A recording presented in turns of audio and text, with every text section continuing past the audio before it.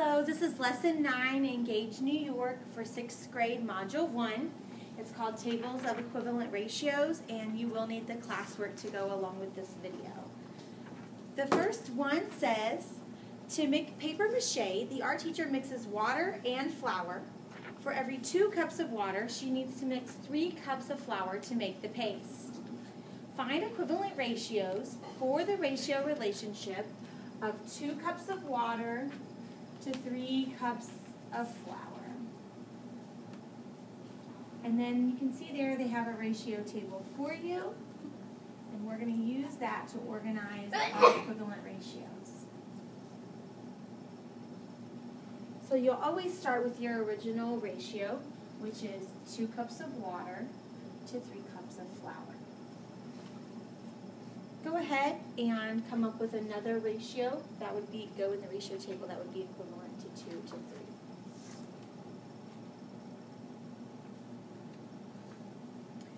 Hopefully you were able to come up with 4 to 6.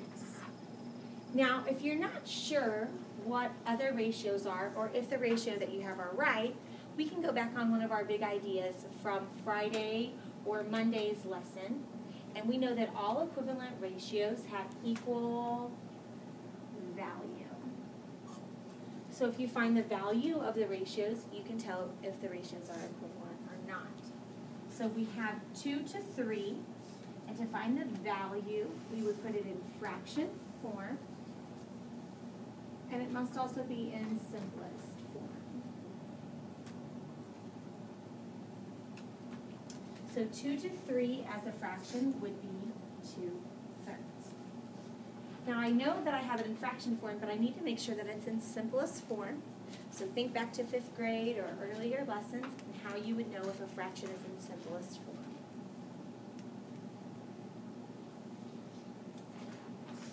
To find out if a fraction is in simplest form, you need to list the factors, and the factors of 2 are 1, 2. Factors of 3 are 1 and 3. The greatest common factor for these 2 numbers is 1. When the greatest common factor is 1, you know it's in simplest form. So 2/3 is the value of 2 to 3. So now we can find the value of 4 to 6.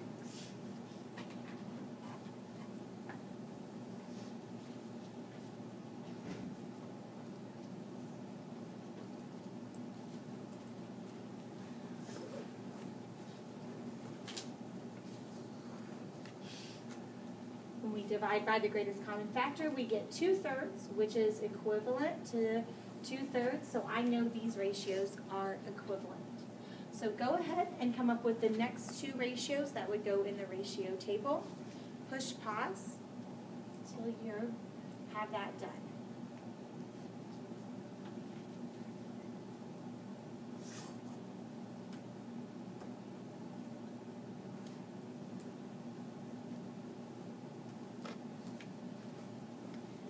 Okay, these should be the 3 ratios that complete your ratio table, and I'd also like you to find the value of all of them to ensure they are equivalent to 2 to 3.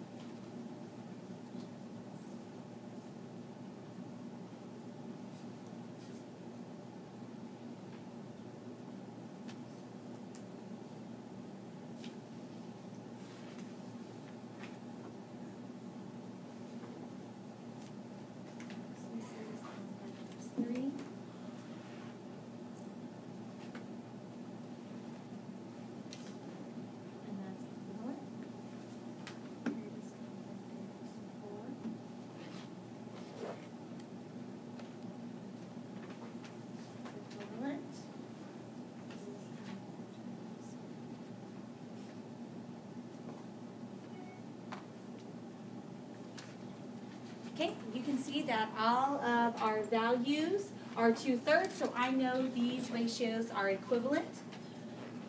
You might look at your water. What pattern or what rule could you make for the water side of the ratio table?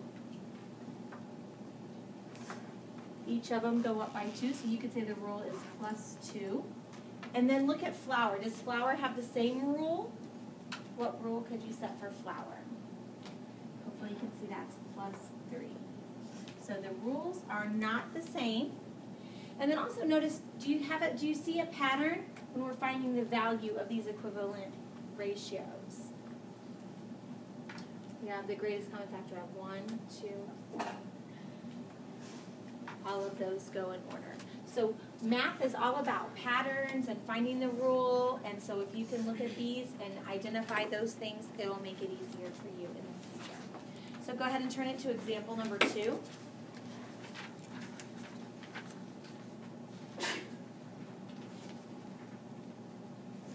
Read that to yourself.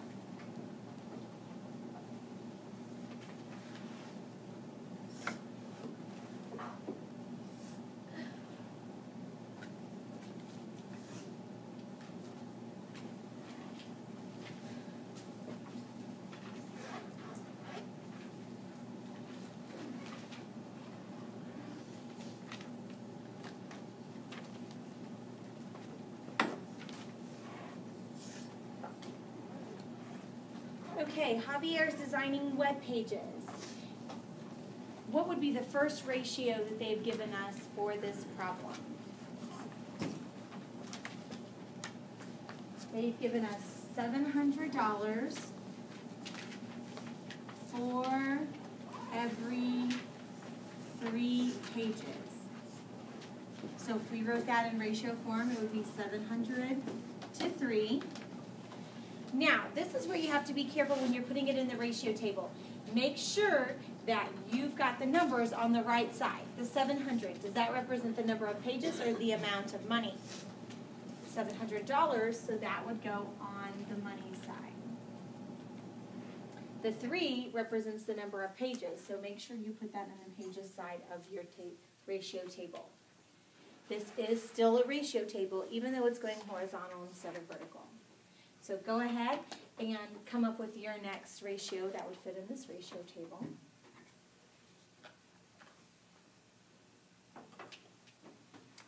Okay, hopefully you were able to figure out that for every 6 pages, we'll make $1,400. And as you can see, we just added 3 and then added 700. So our rule for money is going to be plus 700. And our rule for pages is going to be plus 3.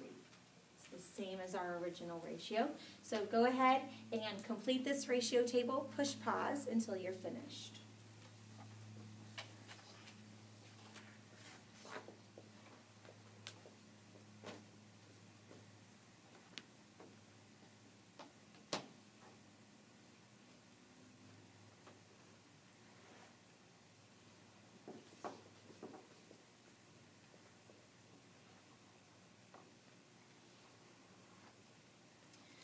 Okay, your ratio table should look like this.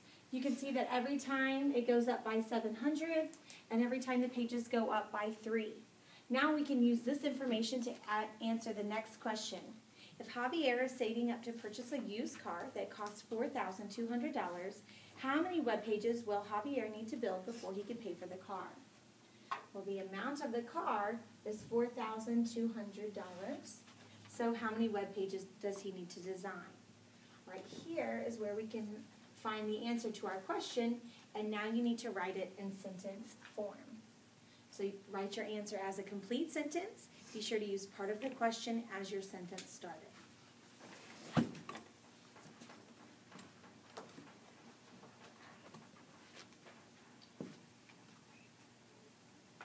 Okay, if you're not finished, go ahead and push pause. We're going to move to exercise number 1. And this is also a science lesson.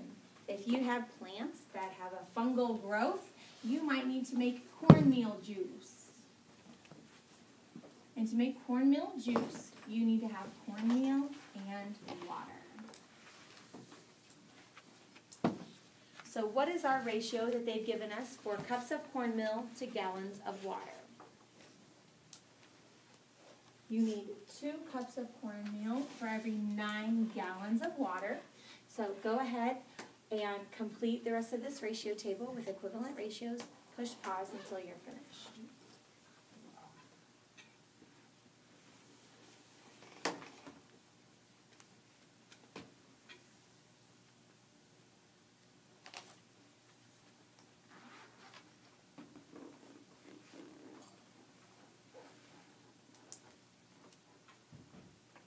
Okay, your ratio table should look like this, and you can use it to answer the questions.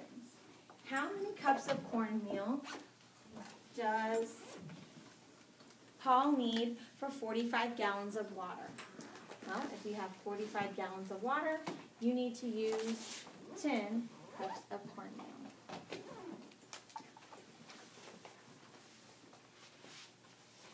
B says if he has 8 cups of cornmeal, how many gallons of water does he need to make the cornmeal juice? So use your ratio table to answer that question in a complete sentence.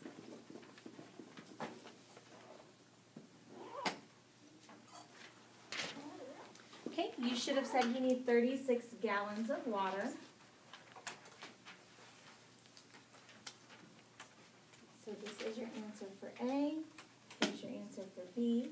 And then the last one is C, says, what can you say about the values of the ratios in the ratio table? So think back to the first ratio table that we did today. And out to the side, we found the value for each of the ratios. And because all ratio tables have equivalent ratios,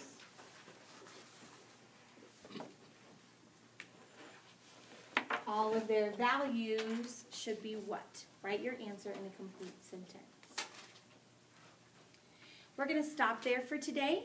Use this information to help you fill in the rest of exercise number 1, and then there's one more question of exercise number 2 on the back. And then you could use that work to do the problem set.